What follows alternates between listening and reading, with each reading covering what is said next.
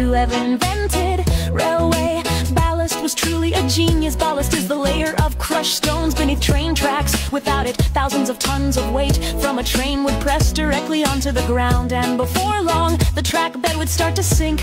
These stones distribute the pressure and protect the foundation from being damaged under excessive load. But ordinary stones aren't strong enough. You need hard rock like granite or basalt. After being crushed, the stones are screened into evenly sized pieces, and their shape has to be irregular.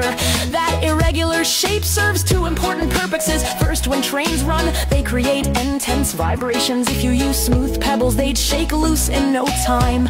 But jagged stones lock tightly together, forming a stable interlocking structure that not only holds firm but also absorbs vibration, giving passengers a smoother ride. Second, trains are incredibly loud, but the scattered arrangement of the stones reflects and refracts sound waves, helping to absorb and reduce noise.